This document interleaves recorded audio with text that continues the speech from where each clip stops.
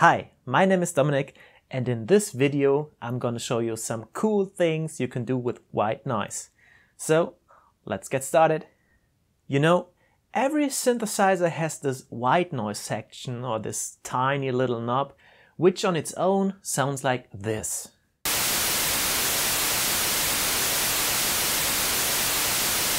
Well, not very spectacular, not very appealing, but believe it or not, there are some very cool things you can do with it, okay? So let's get started, let's have a listen. Here's number one, rain. To create the sound of rain, you just have to apply a little high cut, a strong low cut, and a bit of a resonance, and that's all. And if you want to increase the intensity, you just have to play a little bit with the cutoff frequency. Seems to get stronger now. Here's number two. What is rain without thunder? So let's create a thunder.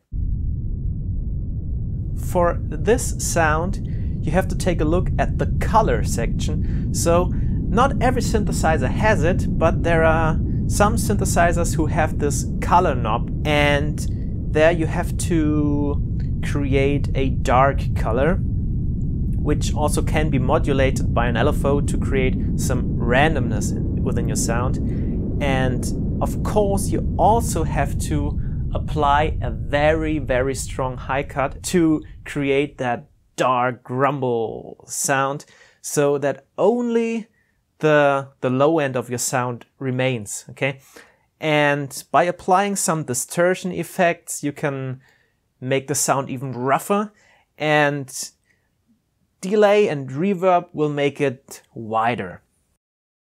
And when we talk about thunder, of course, we think about lightning. There has to be some lightning, and the interesting thing about lightning is that lightning does not have any sound. Nonetheless, we associate a typical sound with lightning, and I think you know what I mean. It's this kind of... And you can create this too with white noise. So take your basic signal, your white noise signal, then you have to create an ADSR which has a percussive character. So just a bit of decay, no sustain. And you should also automate your color from very much high end to very much low end. And that's it. That's your lightning sound. Number four is the wind. Okay, so creating wind is easy too.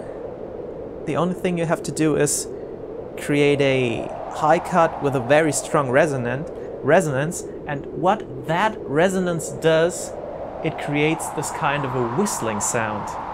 And by automating your cutoff frequency, you create that kind of randomness, so that the whistling sound seems to move around a little bit, which is a very cool sound in my opinion.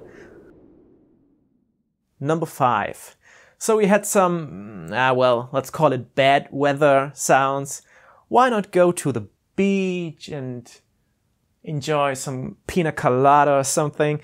And let's create the sound of waves. What you need to do is apply a very strong low cut and a high shelf to get rid of the high end as well, a bit of the high end.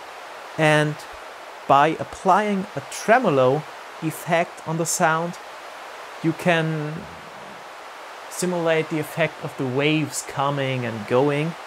Goes up and down. That's what a tremolo does. It automates your volume curve. And the last thing you can put on that sound is a delay and reverb again to create a bigger sound.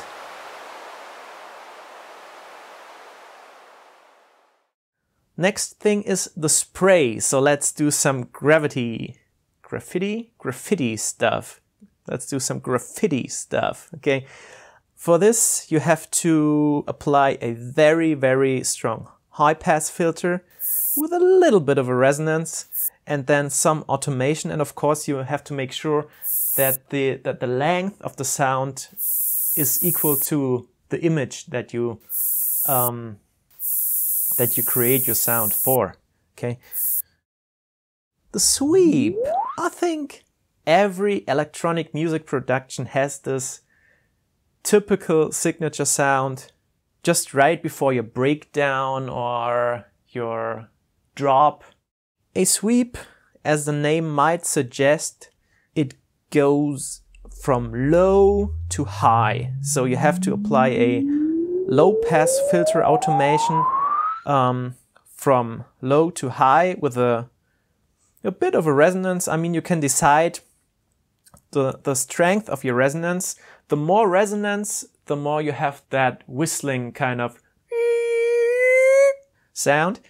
And you could also additionally apply some high pass filter, but that's all up to taste. I mean, the foundation is the low pass automation. Let's go ahead. Now, wait a minute. Could you please go back again? Now, what was that sound? Ah, that's that zapping sound.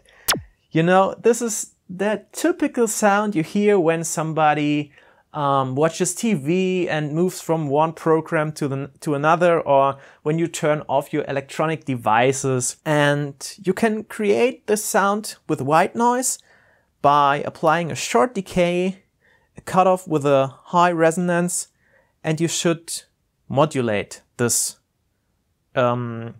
this cutoff so it goes from high to low, that you get that jup, jup sound, okay? Number 9 is my personal favorite, maybe. It's the ambience.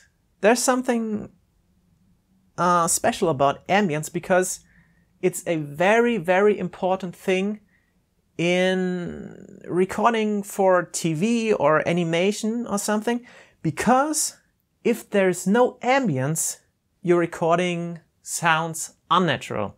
So every recording for image, for moving images, needs to have some kind of ambience to create a natural feeling.